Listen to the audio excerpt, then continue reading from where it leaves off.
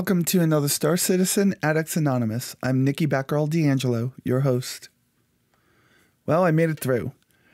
And you're probably saying, what is she talking about at this point? But, I say I work in retail and, Black Friday is over for me and I just have to work 3 more 10-hour shifts in a row. And I'll be done with the second busiest week of the holiday season. All right, so here we are. We've finally made it over to the Tobin Center, and it's Origin Day. And in Origin Day, we're going to see another small collection of ships. And you look at how much Origin has to offer, they're generally just versions of the same ship. That's not a bad thing. I love the fact that they could do variants and take a platform and change it in just a couple of minor ways and have a ship that's more geared towards combat or more geared towards cargo hauling, which is weird. We'll talk about that one in a second, or more geared towards exploration, etc. So we're going to go to the showroom floor. We're going to have a few issues trying to get around, but, I don't mind having to leave and come back because Origin, it might not be the best ships in the game, and I might really be high on RSI, but Origin's always been a close second for me. As we enter the main showroom hall, it almost looks like there's a massive ship in front of us, instead of the 890 jump, flanked by the variants of the 600i. These are beautiful ships, but they suffer from one thing. We were sold pictures of them before CIG started production on the actual flyable ships. And what happened was there was no design language, there was no idea of how components or different gameplay was going to work. So they just throw a whole bunch of compartments in these ships, and the one that suffers the most is the 600i. The 600i was supposed to be a modular ship. It was sold to us with the fact that you could either buy the touring module, or you could have bought the exploration module, or you could buy the ship and have both. But as is the case with CIG from the early days, a lot of these ships are sold before there's any of this worked out. So currently we're left with 2 variants. I don't know if this ship is ever going to get the modularity that was promised, and at this point, if they just give everybody both variants, it most likely won't matter. But the biggest issue is how the interior design is just kind of thrown in to the ship and done in such a way that the design language feels like somebody was doing it from a flow of consciousness instead of by sitting down and really thinking about where things would go.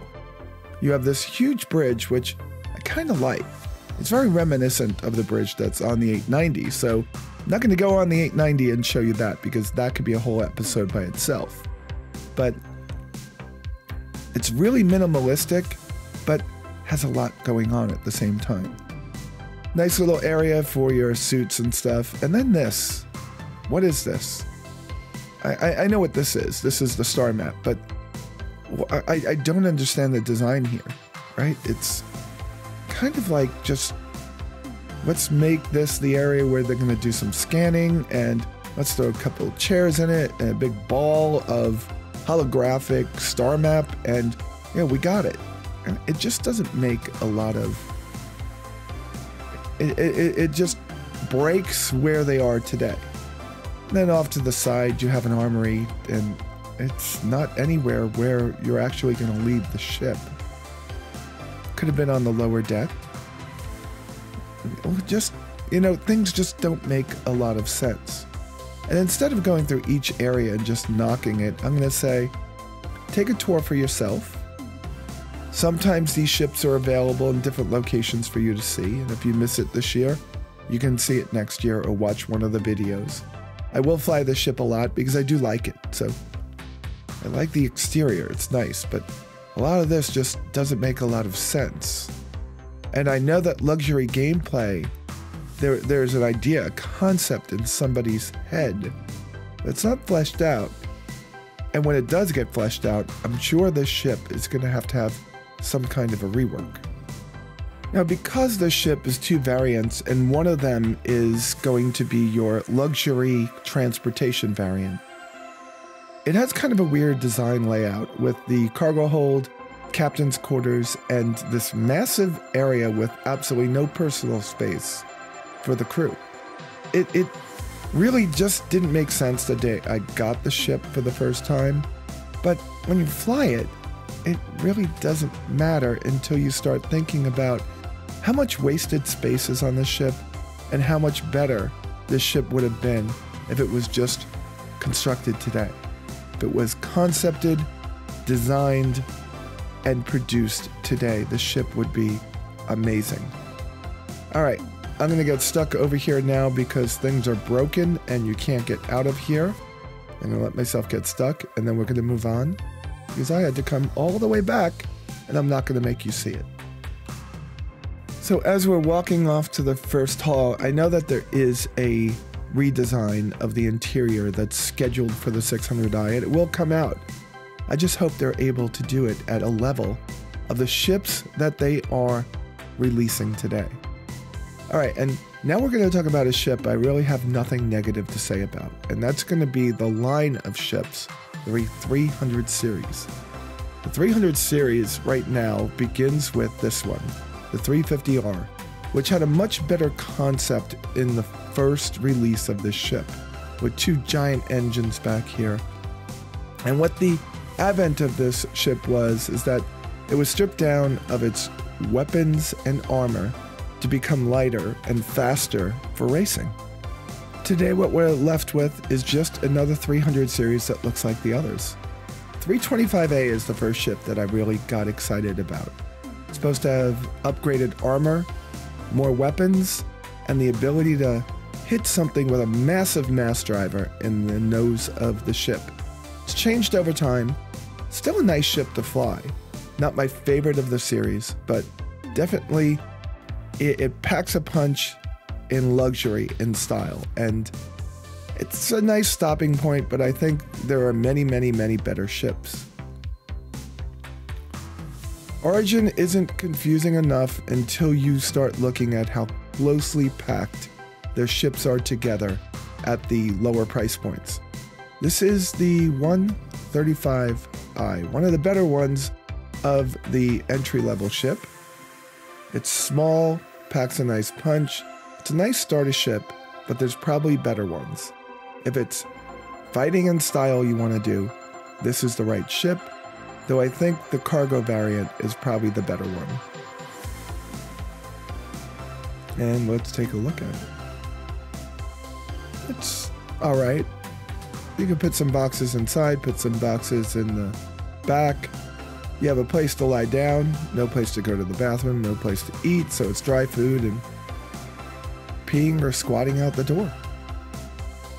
I'm not picking on the ship. I own one and I think it's nice. It's a good starter, just not one of the better ones, but who cares? If you like it, I think it's good.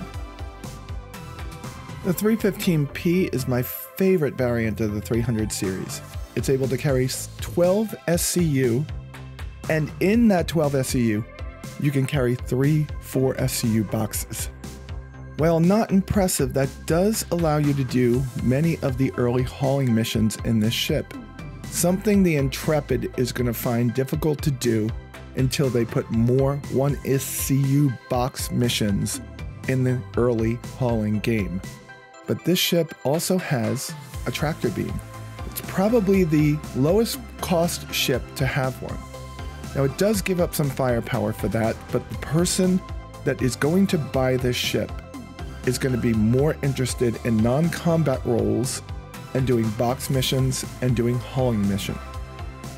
The lore of this ship also suggests that you should be able to stay out later and go further, and that might just be with some upgrades to the different components.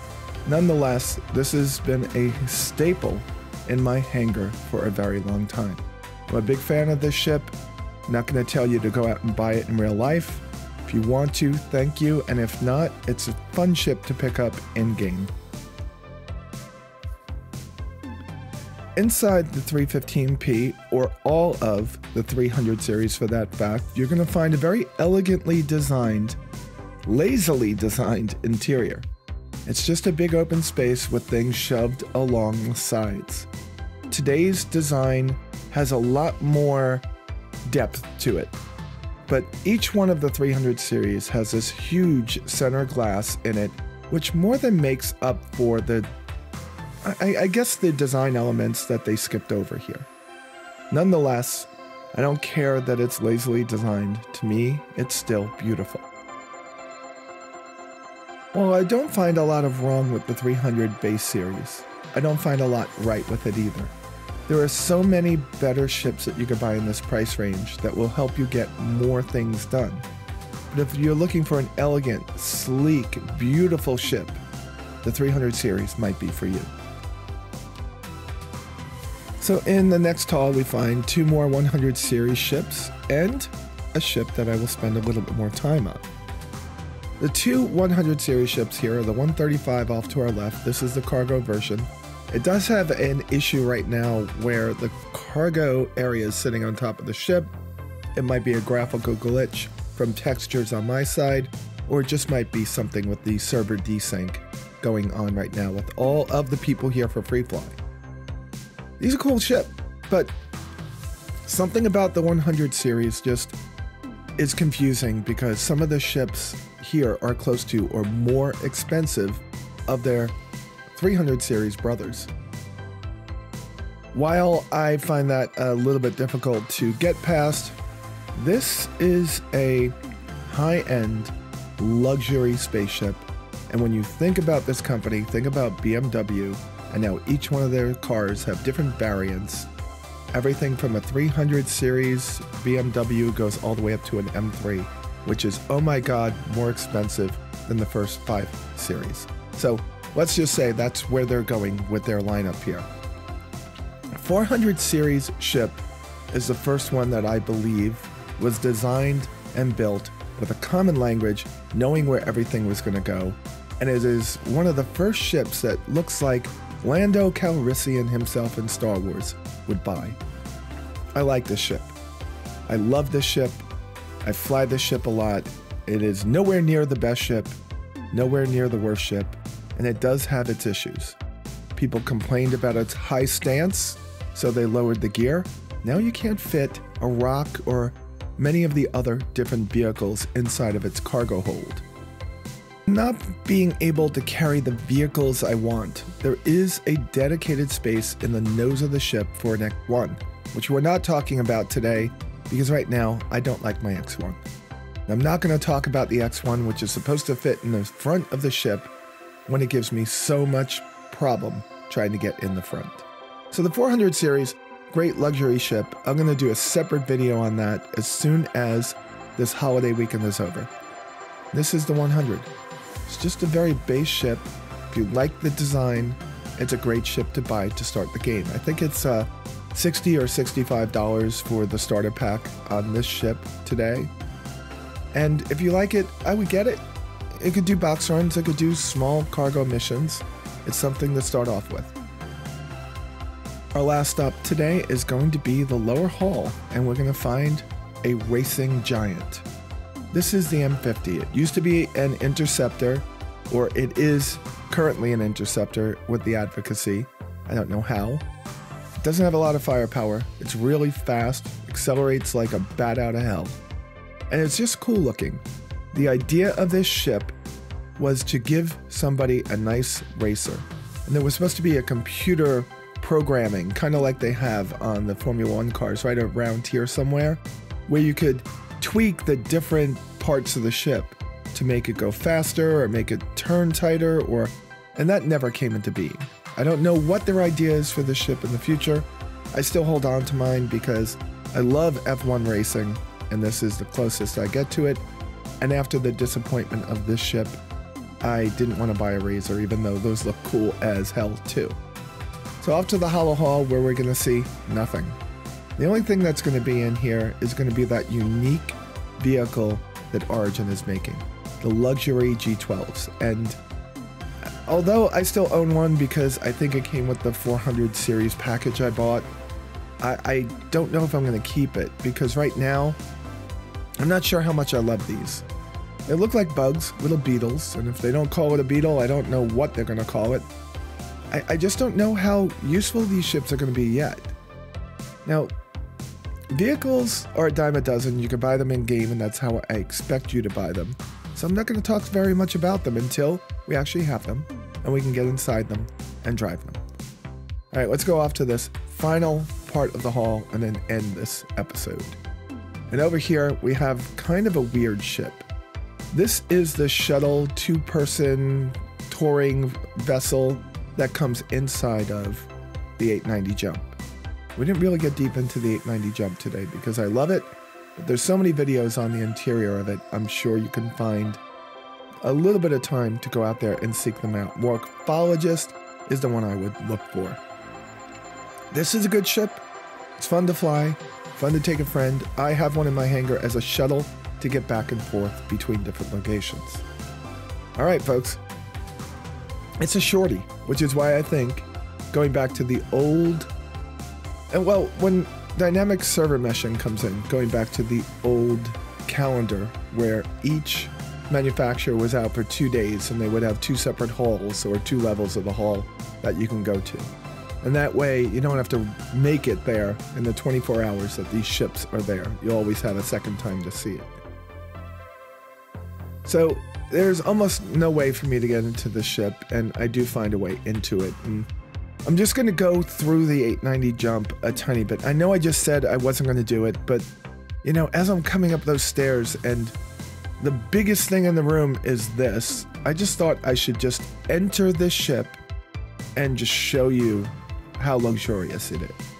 You could spend an hour going through the different compartments of this ship and talking about them, or you can just do one of the boarding missions or repel border missions inside of the security job function, whatever you want to call it. You know, pick up a contract to save the 890 Jump, and you'll get a great tour as you kill all of the pirates trying to take over the ship.